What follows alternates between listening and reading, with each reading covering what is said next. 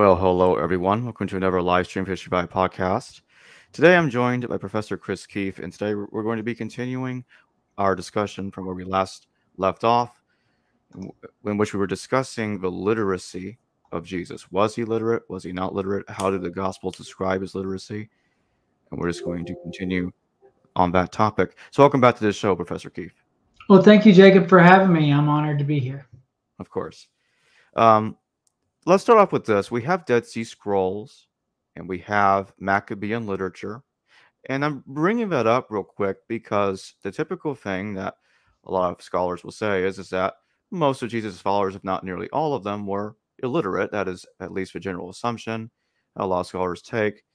And they'll say that most Jews in general were also illiterate. But we do have Dead Sea Scrolls, Maccabean texts as well. What do those texts and other texts, other Jewish texts like the Wisdom of Sirach, tell us about the literacy levels of the Jewish population, both prior and during Jesus's time? Do you mean the literacy level of the Jewish population in general, or do you mean the literacy of the population of the communities in which those texts were, composed, put on papyrus and circulated? In general, but I'm also curious about the other thing you just brought up. Could you discuss both? Yeah. Okay. What something like the Dead Sea Scrolls says about the literacy of the Jewish population in general is very little, because that collection of texts seems to have been located at least one point in time, and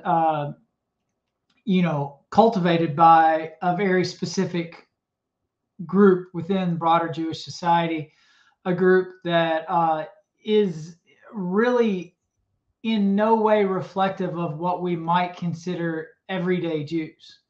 In the very least, the Qumran community was a self-selecting group that went out to live in this particular community.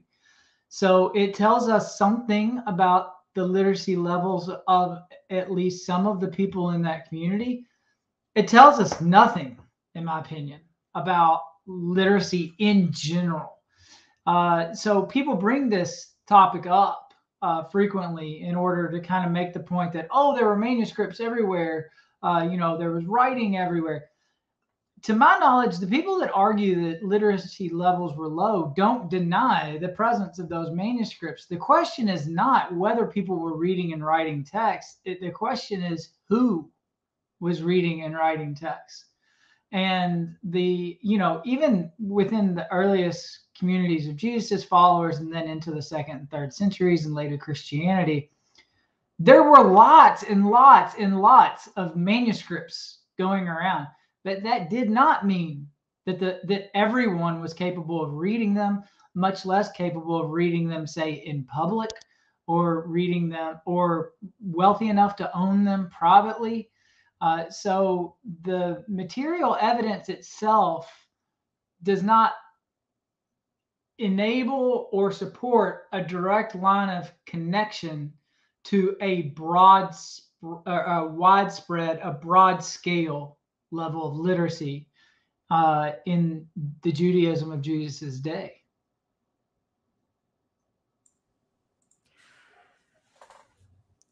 Do we have a good idea about the percentage of how many people in Jesus's movement might have been literate, or is that pretty much unknown?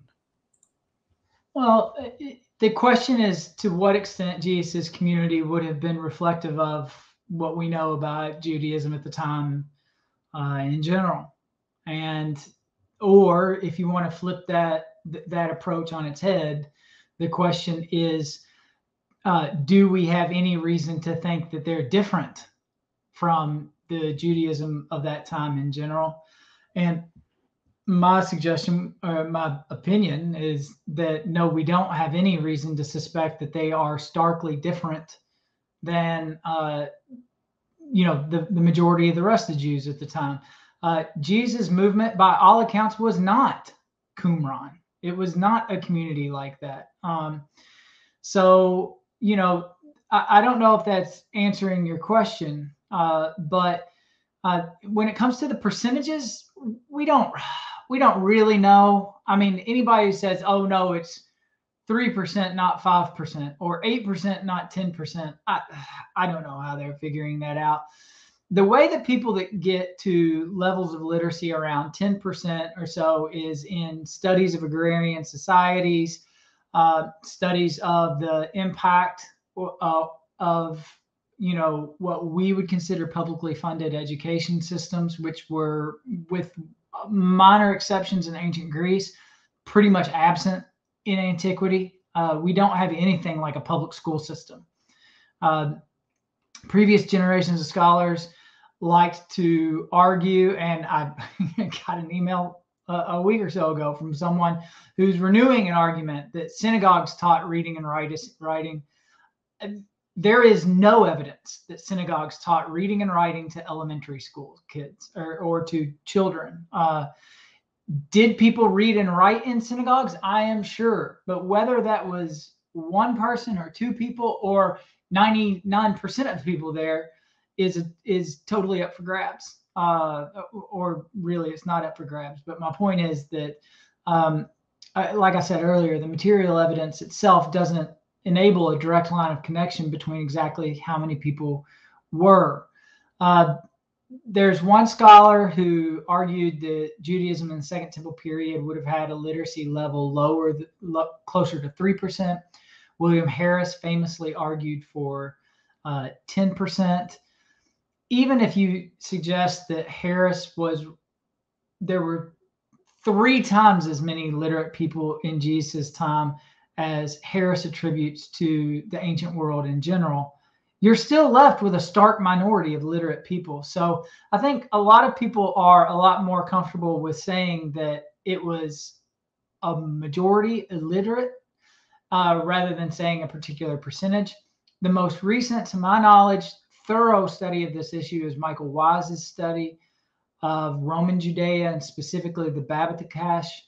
And he largely agrees with previous studies. Yeah, there were people who were reading and writing. In terms of the general population, it was a slim percentage of them. We've got a super chat question from the Muslim apologist. Thank you for your super chat. Would it have been highly possible for Jesus to preach the gospel in Aramaic instead of in Greek? Yes, beyond being possible, it was probable. I mean, most scholars, including myself, think that the Aramaic was Jesus' first language, and that almost certainly he spoke Aramaic the majority of the time, to the extent that you would have to argue that Jesus said some things in Greek, and rather than just assume that he did. And people do make that argument, and convincingly. I don't think there's any reason to think that Jesus could not speak Greek when he wanted to, at least a little bit. But yes, it's highly possible for Jesus to have preached in Aramaic, and indeed likely, much more likely that he preached in Aramaic than he preached in Greek. That super chat gets me to think of another question. Do we have any good evidence of knowing what Jesus's language was precisely, or his main language was? Because I know that there's an argument by some scholars like, okay, we don't know what language he actually spoke. Some say it's Greek, Hebrew, or Aramaic, or some fewer think he's bilingual or even trilingual. What do you think? Well, there are certain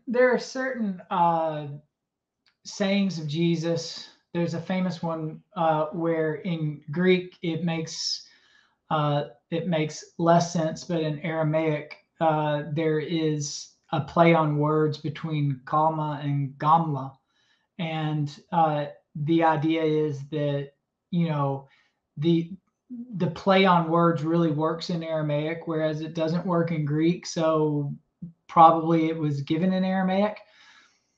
There are other places where particular words or phrases or answers that Jesus gives make the most sense in Greek. Stan Porter has done some work on that, of the work of Stan's that I find convincing. I think that this is some of his interesting word that there's particular places in the Gospels that it makes most sense that Jesus would have spoken in Greek. Of course, the Gospels are written, the copies of the Gospels that we have are written in Greek. The question is what type of Aramaic might lie underneath of them. The trouble that you get into methodologically there that becomes very difficult is you really don't know whether, for example, if there's a particular play on words that works in Aramaic, but it doesn't work in Greek, does that mean that Jesus originally spoke it in Aramaic, or does it mean that a gospel author, knew that this would have worked in this way? In other words, how we get directly back to Jesus, as you and I have spoken about, Jacob, on other occasions, is, in my opinion, a substantially more complicated issue than a lot of scholars give it credit for. And the language that he would have spoken would have been affected by that type of thing as well. So I have great comfort. I have lots of comfort in saying that Jesus would have spoken in Aramaic, probably spoken Greek too. Would he have known some words and phrases and had some capacity in Hebrew? Maybe. I think that all of this is spoken, though. As I've said, I think that to whatever extent we can talk about Jesus being literate, he would have been a functional form of literacy. And we don't have any reason to think, in my opinion, that Jesus was what I would call scribally literate. In other words, that he probably could have picked up a scroll of Isaiah the way Luke says he did and just read it publicly in Hebrew. I think that's very unlikely. These supposed Aramaic words coming into the Greek that you were talking about, do you think that that material came into the Gospels via an Aramaic text that they read, maybe something like a lost Hebrew Gospel, some of the church fathers talk about, or do you think this is just simply oral tradition? Or either, or both, or neither. I mean, it could have been the media environment of Jesus was really complex. I don't personally think that if there was an underlying Aramaic or even Hebrew document, that we're really capable of reconstructing that. So even if it's there, I don't really trust the people who think that they can recreate it. Whether it's just oral tradition, it's oral tradition at some point in time or another.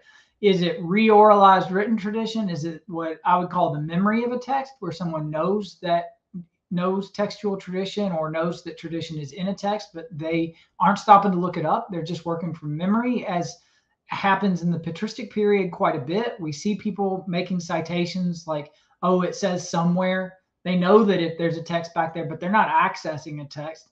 Could it be something like that? Maybe. Unfortunately, I can't give you a direct yes or no, Jacob. It could have been. It could have been that. In the very least, it was oral. Could it have been written? Maybe. Sorry, it's not very helpful. Oh, no, I thought that was helpful. But I want to come back to the literacy of Jesus. You mentioned earlier that you think that he most likely could read, but most likely could not write. No, I don't think he could have done either. Okay. I misheard something then. What leads you to the conclusion that he did neither? Oh, I'm sorry.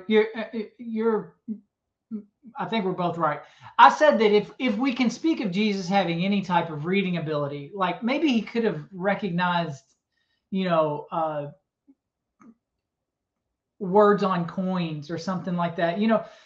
We have to remember there's a big difference between having some type of functional literacy and being fluent and fully literate in a language. For example, you cannot go to a cemetery and conclude from every tombstone that has Latin on that tombstone that all of those people could read Latin, any more than you could look at people with marine tattoos or stickers on their vehicles and say, oh, they have Semper Fi on there, that they must know Latin. Chances are that, like people in sororities and fraternities, the extent of those ancient languages that they know are, what's on their tattoo or on their tombstone. It's not like they could pick up Virgil if they have a Semper Fi tattoo. So whether Jesus could have recognized some things, whether he could have written his name, recognized his name, whether he could have had some type of functional level of reading literacy, the Gospels are never, ever interested in that. They never portray that level of literacy. They never talk about that level of literacy. The only literacy they'd ever talk about is Jesus' ability to read Torah. And then in the story of the woman caught in adultery, his ability to write.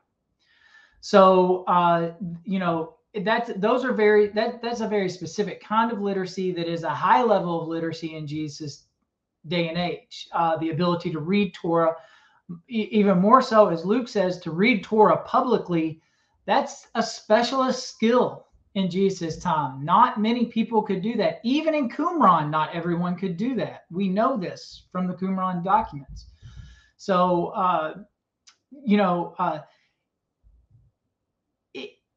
if he could do some minor things, we have no way of knowing. But the literacy that they talk about, in my opinion, it's very unlikely that he would have had that, even though someone like Luke thinks, or at least wants you to think he could. Do you think Jesus' limited ability to read, like he could read some stuff, but he really couldn't read a lot in general, could this explain why the Gospels will sometimes say he could read and other texts seem to portray that he could not? I don't think so. Again, because those texts that talk about Jesus reading, or texts where he challenges other people on the assumption that they could read, when he says to the scribes and Pharisees, "Have you never read?" Right? Some people argue that means Jesus could read, but I don't think that's what's happening there. I think that Jesus is shaming them with the assumption that they can read. In other words, well, you of all people should know this. You're the people who can read. At no point in time does Jesus say, "I can." Luke thinks Jesus could read. Luke claims that Jesus stands up in the synagogue and reads from a scroll of Isaiah. That, again, it's not a rudimentary form of literacy. That is reading a Hebrew manuscript publicly. That's a specialized skill. So whether Jesus could have read his name, whether he could have read a sign, could he have read the sign above him on the cross? No idea. I genuinely don't think that we can be responsible historians and say that we know one way or another. There is absolutely no evidence of that. What we do know is that if he did, it's not the same level of literacy as fully compositional or fluent reading literacy. But based on the data that we do have, what would you say is with the highest probability really explains what's going on with Jesus? Did he have limited literary capability or not? Again, I don't think we have any data for whether Jesus had a limited level of literacy. The only literacy that the sources and the data show, the historical sources for Jesus of Nazareth tell us about, is a specific type of literacy called scribal literacy. That's not a term that's original to me. I use it a lot, but it's not original to me. And there, I think the most likely explanation for why some people in the first century thought Jesus could read a scroll and why some people thought he could not is that, it's more likely that he could not, but managed to convince some people that he could. That he was in the public arena with people that were known to do that type of thing. And that if he convinced people that he knew more than they did, or that he bested them publicly in an argument, that would lead at least some people to think, well, Jesus must be a teacher just like those teachers, even if other people thought, no, he's not. So one of the core aspects of my theory about Jesus' literacy or illiteracy is that if you ask if you could, this is this common thing, but if you could travel back in time and talk to people who were standing next to Jesus while he was teaching and ask them, do you think he was literate? The answer that you would have gotten would have depended on who you asked. I think that, one of my books I use the example. I think that a farmer in Jerusalem for Passover or a festival who had never seen Jesus, didn't know anything about him, but saw him arguing in the temple with Pharisees, could have easily walked up on that argument. Any of the arguments like in Mark 12, could have walked up on that argument and said, well, he must be one of them. Yeah, he must be literate. He must be an authoritative teacher. Whereas if you walked up to the Pharisees themselves and said that, they said, no, he's stirring up a crowd. He's pretty good at what he has, but he's not one of us. He's not a trained. I think they ask him, by whose authority do you say these things, for a reason. And the implication is no one's. You don't have authority to be saying these things. They're trying to shame him. I like the shift to discussing rather the Gospels were meant for public or private reading. You mentioned that Mark 13:14 and Matthew 24:15 says, "Let the reader understand." Does this indicate to you that both of these two Gospels were meant for public reading? Well, it depends on what you mean by public, but I think that they were meant for reading in assembly. With that being said, what do you make of Luke and John? Were they meant for private reading, public, or assembly? Well, I think that it's. I would argue very strenuously that Luke and John both know previous Gospels, and if that's the case, to whatever degree they're trying to undermine them or create their own distinct contribution to the tradition transmission, they are piggybacking on the success of their predecessors. And if they're doing that, and I'm pretty convinced they are, then they're trying to be what their predecessors were. And so I would suggest, yes, that even though they don't have explicit statements the way that Mark 13 and Matthew 24 do, that they were intended by and large for the same kind of readership, which would have been in assembly. That doesn't mean they could not have had other readers in their purview as well. But I think that the primary audience would have been a publicly or an assembled group, most likely in a worship context. I think that this reading practice is probably based on synagogue practice and was carried on through the early church in terms of social dynamics in very similar ways. Do you think that John chapter 21 is a later addition to the gospel? If it is, I don't think we can be confident in saying that. Now, I have to admit, though, I am in the minority, a growing minority, but I'm in the minority on that. The vast majority of Johannine scholars will tell you that John 21 was a later addition. For me, I think we have absolutely no manuscript evidence of a version of the Gospel of John ever circulating without John 21. The John 21 being a later addition is a theory that has become gospel. And for me, I don't think that you have to posit the idea that it's later in order to explain a lot. We have parts of John that unquestionably were added later, and the manuscript evidence contributes to our confidence that they were indeed added later. The manuscript evidence offers no such confidence, no such evidence for John 21's later edition. So for me, the fact that we don't have early readers of John talking about a Gospel of John without John 21, and the fact that we don't have any physical evidence of the Gospel of John ever circulating without John 21 is more powerful than the literary arguments that people find convincing. Again, though, I'm in the minority on this. Most Johannine scholars would have just said yes. Material that is known to have been definitely added to the Gospel of John at a later point. Is it a significant amount of material, or is it just minor additions to the text? Well, I mean, significance is in the eye of the beholder. If you're someone who believes that the Bible dropped down out of the sky, then any amount of later addition is a problem for you.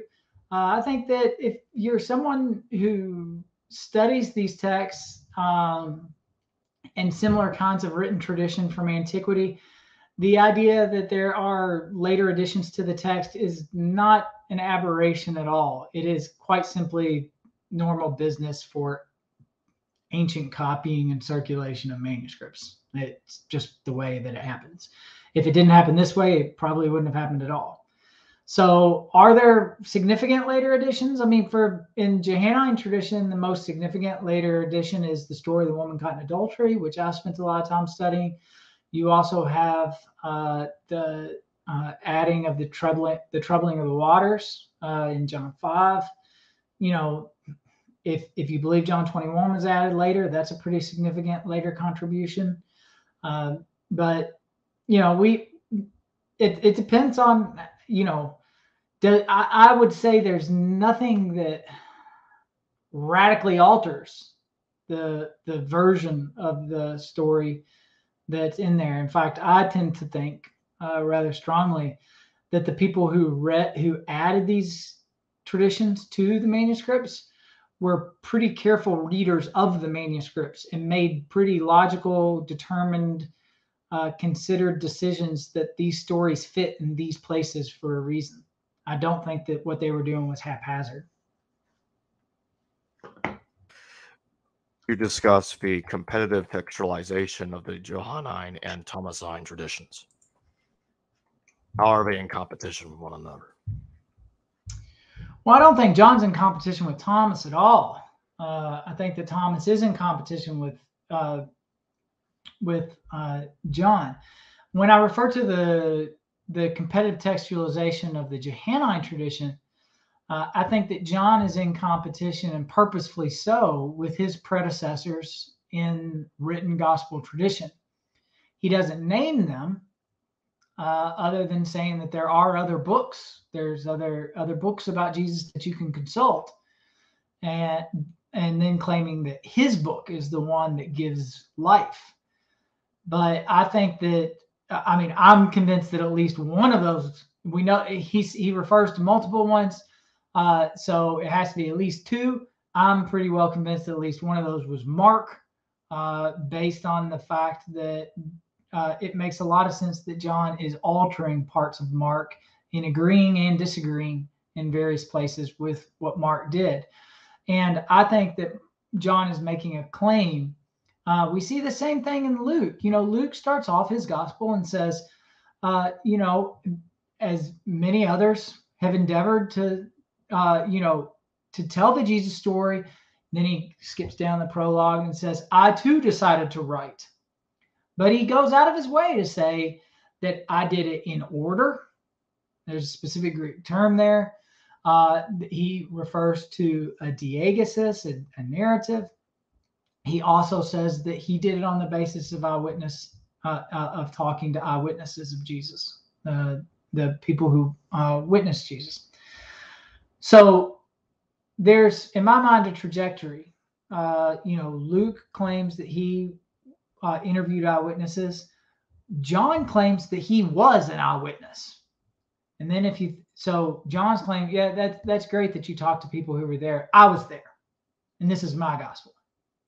And then Thomas comes along at the very beginning of his gospel. He claims Jesus dictated this story straight to him. So we see this progression where Luke says, other people have tried. I'm going to finally write it in order, and I did it by talking to people who were really there. John comes along and says, good try. I actually was there myself, and my gospel leads to salvific life. And Thomas comes along and says, oh, it's great that you guys were dependent on eyewitnesses, even yourselves. I got this straight from Jesus. So there's a one-upsmanship going on, in my opinion. That's what I mean by competitive textualization. And it is specifically done as written text. What are the problems with claiming that the Gospel of John is independent of the synoptics? Several scholars think that John is independent, has nothing to do with the synoptics. Some say he knew Mark but didn't know Matthew and Luke, or maybe he knew all of them. What's the deal there? Well, there are a number of ways to answer that, but I think that in short, it's because sometimes Johannine scholars are lazy. I think it's also because if you argue that John is independent, then all of a sudden you have another witness, another historical source that's independent, that's another stream of tradition, and people like to have that separate historical source. So now instead of having, you know, if Matthew and Luke both knew Mark and Mark claims something, you can't say you really have one independent witness because Matthew and Luke are both copying off Mark. But if John's independent and it's got the same story, then we have at least two witnesses. We have at least two pieces of evidence, two sources. If Thomas happens to say it too, and you think Thomas is independent, then we have three sources that claim this thing about Jesus. And I think that a lot of times in the history of scholarship, people press Johannine independence in order to safeguard their arguments for the historical Jesus.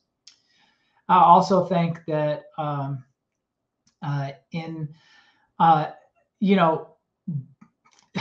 lack of a better way to say it, Bultmann thought, or not Bultmann,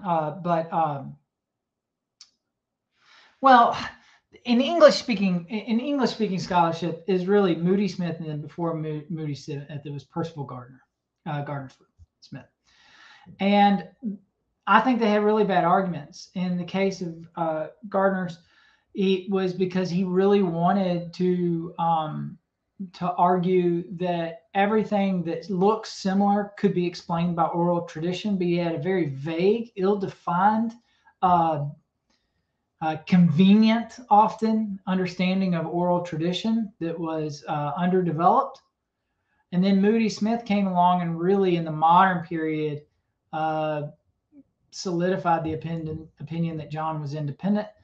And like I said, a lot of times people, this isn't the only issue, but in scholarship, it's easier to just go with the flow if it's not really going to affect your argument. So people kept going. I will say, though, I think the tide is really turning on this. I think that a lot of people now are looking at the previous arguments and thinking they don't really hold water very well, and that it looks really, really suspiciously like John is interacting with at least Mark in a number of places. Could you briefly describe the similarities between Mark and John, some points where they agree, where it looks like John is borrowing from Mark's pericopes? Well, in Mark and John, you don't have anything about Bethlehem. You have Jesus starting out in Nazareth. You have him dying in Jerusalem. You have the interactions with other Jewish teachers. You have the general trajectory. John has Jesus going in and out of Jerusalem, in and out of Jerusalem. Mark only has Jesus going into Jerusalem once, but they share this idea that Jesus starts out in Nazareth and he meets his end in Jerusalem. So there's this kind of Jerusalem-centric end to the narrative. There are a number of places, where you have differences and similarities right mixed together. For example, Jesus makes a statement about not being dishonored except in his hometown, or not being a prophet, not being honored except in his hometown. Well, that happens in Mark 6. It happens elsewhere, but it happens in John. But John's looks a little bit different. It's not exactly like Mark's the same. The wording's not the exact same.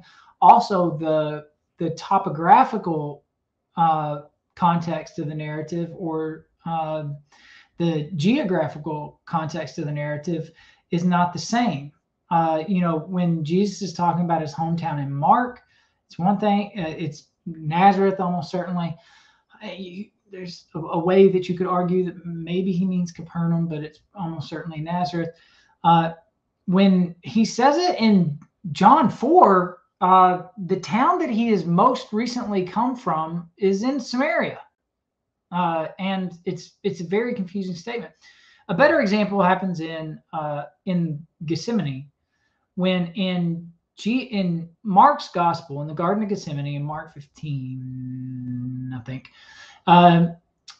Jesus quite explicitly says that he does not want to drink this cup, that he will, that he prays for the cup to pass. He does not want to go to the cross. He explicitly says this, not my will, but your will, that he prays that this cup will pass.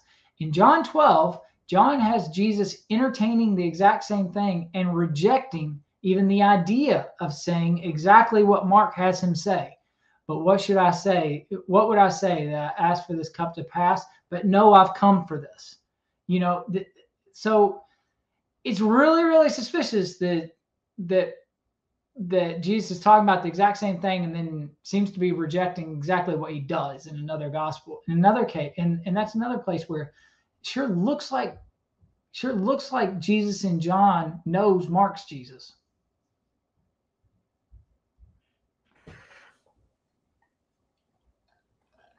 Do you think that the Gospel of John, well, let me rephrase that question. Some argue that the Gospel of John was written in multiple compositional stages. Based on that argument, do you think it's possible that one author probably wrote his text as several notes and then he combined it into one gospel later? Or does it seem like the way the Gospel of John reads, they wrote the whole thing and he didn't write it in editorial stages? I don't have any doubt that there were some kind of editorial stages at some point in time. I don't think John just sat down one night and wrote the whole thing out. Maybe he did. I don't know. Don't have any personal experience with it myself. What I do think is that the idea that we can clearly delineate the strata of John's gospel to the extent that someone like Rudolf Bultmann or Raymond Brown did is bunk. And I think that particular approach to the Gospels made sense in a very specific historical context in scholarship, where scholars were obsessed with finding pre-literary versions of the Gospels. They were obsessed with getting behind the Gospels. It is not a coincidence that by and large, the idea of that historical Jesus scholarship, as we have known it for the past 150 years, and theories of gospel origins, such as Q, or in the Johannine version of Q, the sign source, came out of the exact same socio-historical context. It is a very specific brand of German scholarship that was obsessed with getting behind the text and then was imported into English-speaking scholarship. Now, that is not to say that the theories are wrong or that they did not contribute anything. I personally consider Rudolf Bultmann the greatest scholar of the 20th century, and I don't think that there's a close second. But I think that his theory about the sign source, and then it was developed even further later in American soil by Robert Fortna, I think it is a beautiful castle in the sky. I don't think that there's any really good reason to say that it had to be like that. I really don't trust the scholars who think they can pick through 6 different levels of the Gospel of John, or 3 different levels, that this was in this particular stage and that was in the other stage. And for me, it's not convincing, but there are a lot of people who think it is.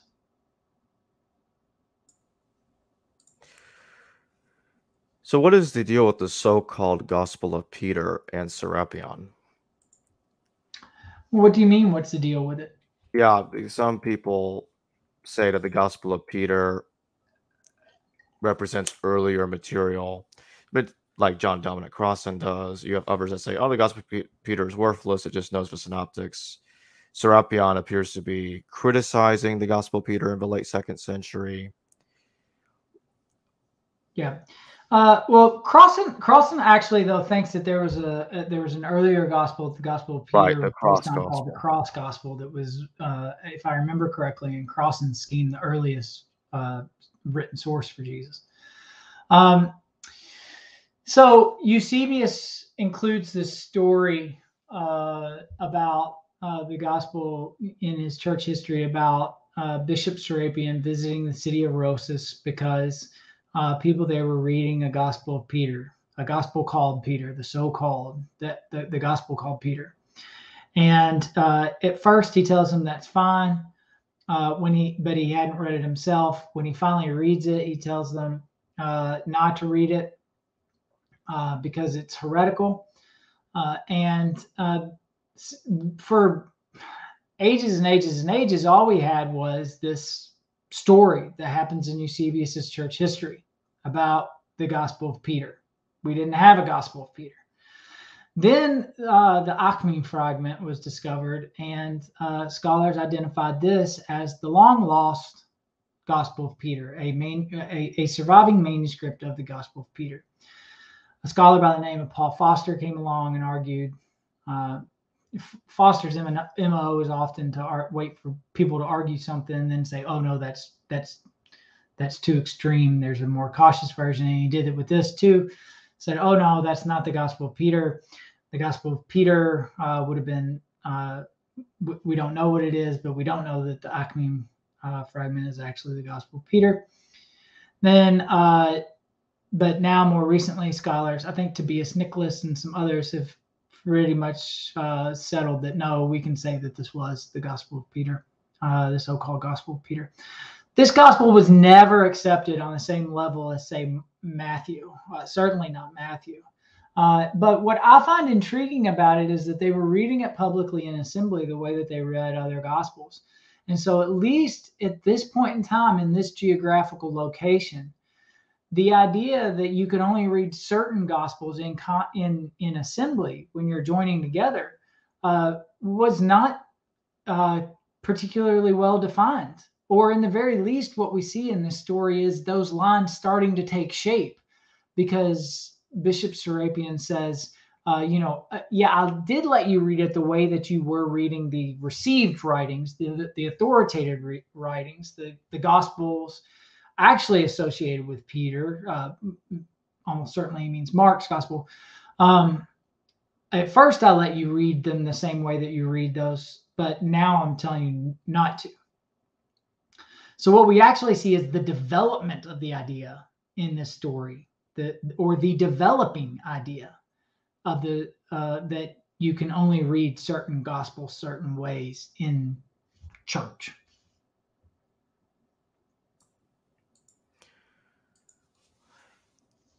If it is the case that Matthew and Luke borrow from Mark, and then Luke borrows from Matthew and Mark, and John knows all three, what does that really tell us? Does that seem to indicate?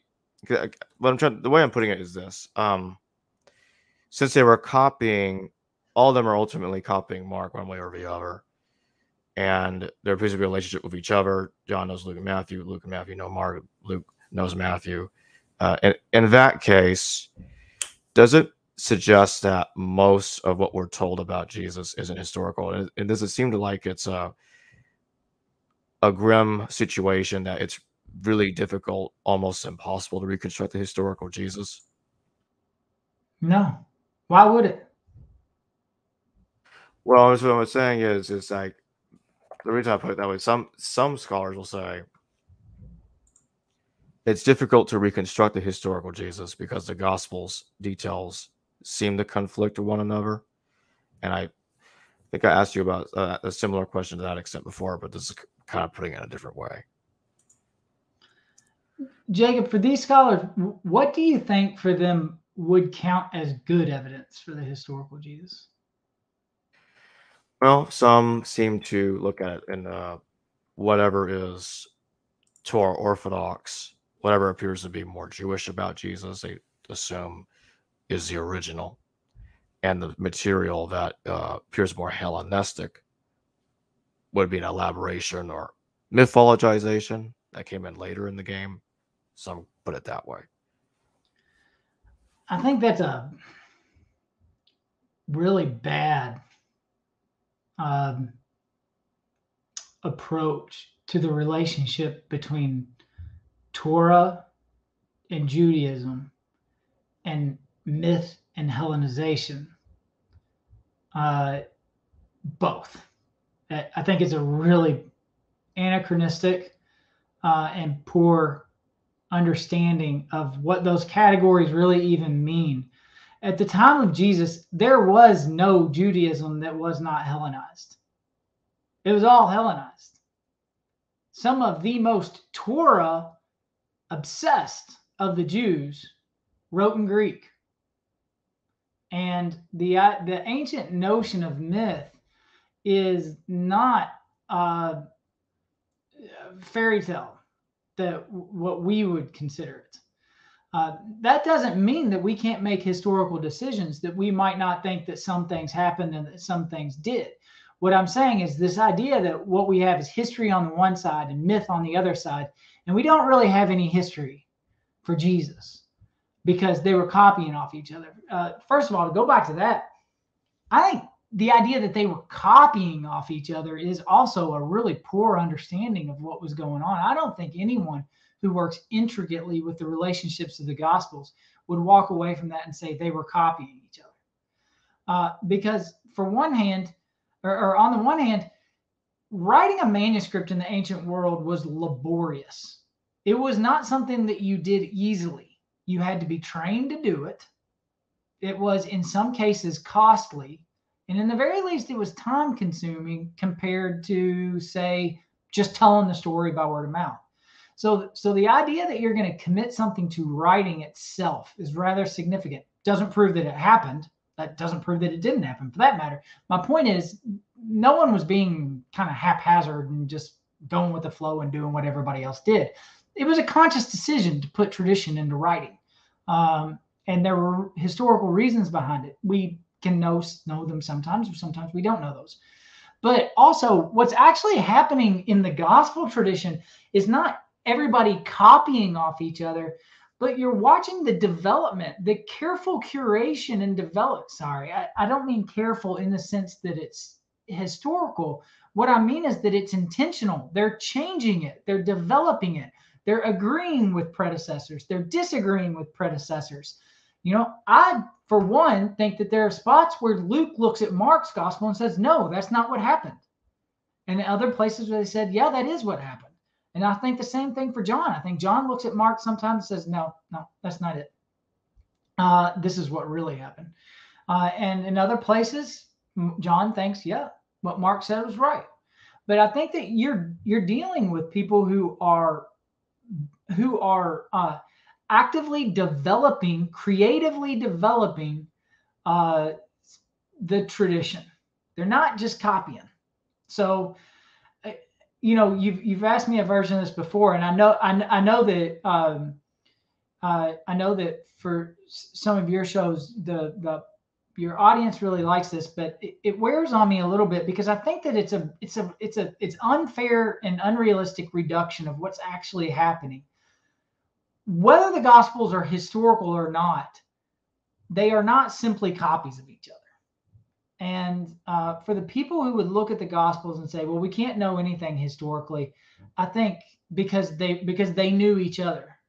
I think, yeah, but that's how nearly everything in the ancient world worked.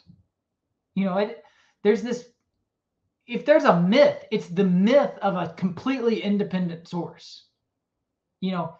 Even in early Christianity, people say, oh, well, Paul's an independent source. How? He's part of the same movement. He thinks the same things. He disagrees with the other things, but they all kind of have a pretty similar idea of who Jesus is. So I think that the idea of independence and its historical value is really, really overblown and doesn't really fit in the ancient world, and that we can make decisions about how some things were more likely to have happened. Some things are more likely to have been made up. But it's not just by saying, oh, well, that can't be historical because it's not independent. That's just somebody who doesn't know what they're dealing with, to be honest with you. Going back to the subject of additions to a text, Is there manuscript evidence that there were additions to Mark, Matthew, and Luke, just like there is some for John? Absolutely. Pick up any critical edition of the Greek New Testament and go to the bottom of the page. And we have last count over 6,000 copies of fragments or manuscripts of the New Testament, and not a one of them agrees 100% with any other one. So there were lots of editions. Some of the most famous ones, Mark's Gospel did definitely have an ending added later. I had multiple endings added later, and the manuscript tradition has multiple endings for Mark's Gospel. Luke's Gospel famously has the story of Jesus bleeding as if blood in the Garden of Gethsemane that probably wasn't there originally.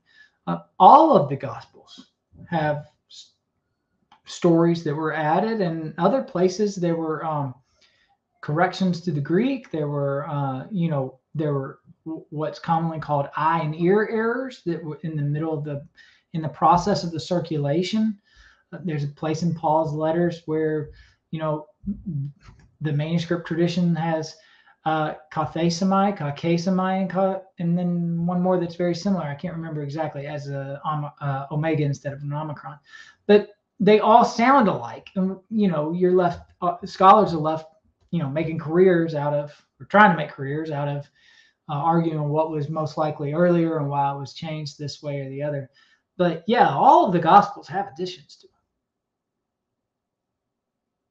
And with the different endings in Mark chapter 16, do we have a pretty good idea what the original ending looked like, or has there been so much tampering that it's difficult to know?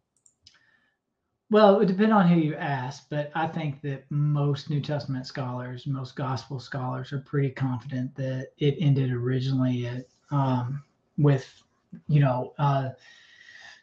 the statement that the women went out and said nothing to anyone because they were afraid, and that seemed to prompt later additions that were a little dissatisfied for whatever reason with that. The longer ending of Mark quite clearly draws on other texts that by the point in time that it was put in were, authoritative Christian writings. So I think the longer ending of Mark is a bit of a mishmash, a canonical mishmash of tradition. And that's one way that it's different from the story of the woman caught in adultery. They're often put together as kind of the two big interpolations into manuscripts, but the story of the woman caught in adultery is kind of an intact story, an intact narrative of its own that is not necessarily drawing on other tradition. It's just kind of this whole unit that gets put into the Gospel of John between John 7 and 8. The longer ending of Mark is drawing on, some of that stuff happens in Acts. People have argued that some of it's from Hebrews. But it's very obviously drawing on other gospel traditions. You have something that looks like Matthew's Great Commission. So I think they're different in that way. But the long ending of Mark, I think most people would say 16:8, or the short. The original ending was 16:8. Has there been any other modifications like that in Mark's Gospel? Can you say that again, Jacob? Has there been any other modifications like that? Not just in the ending of the Gospel, but in other chapters, textual additions? Let me think off the top of my head.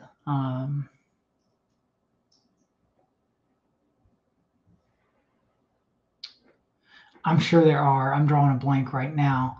And there are particular manuscripts where further additions are more common than others. I'll try to think of one. We'll have to come back to it, but I'm sure that there are.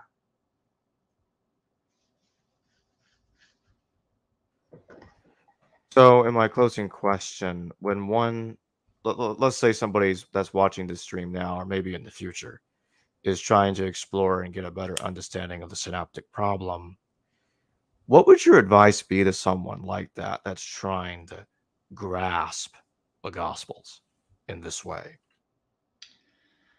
Jacob, let me go back to the previous question just real quick.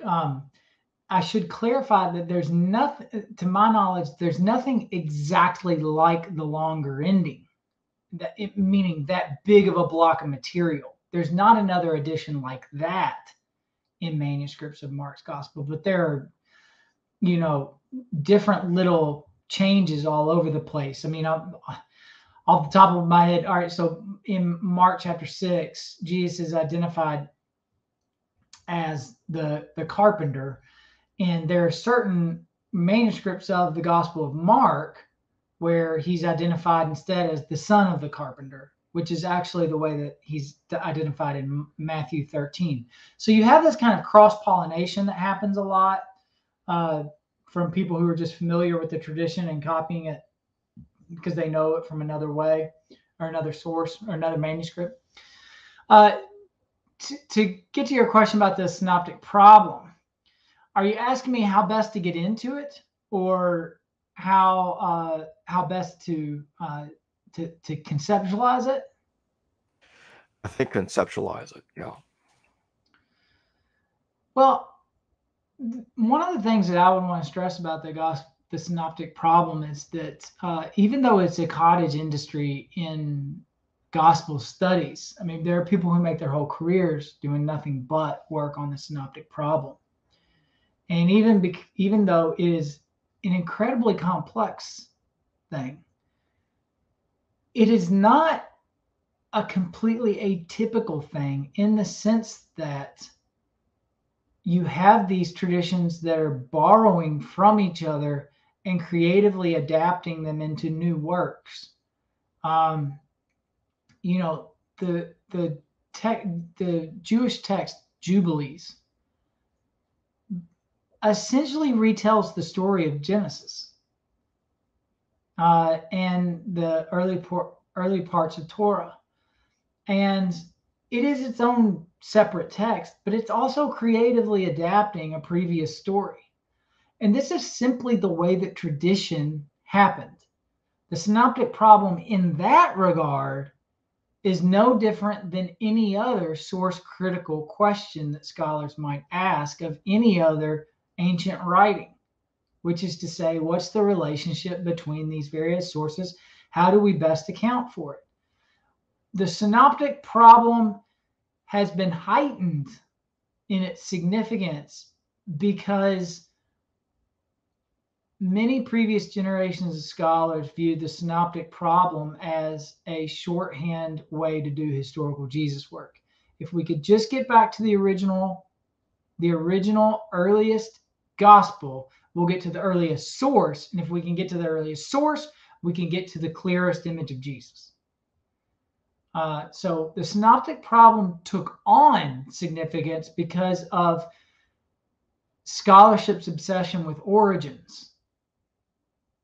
But from a media perspective, it's just tradition transmission.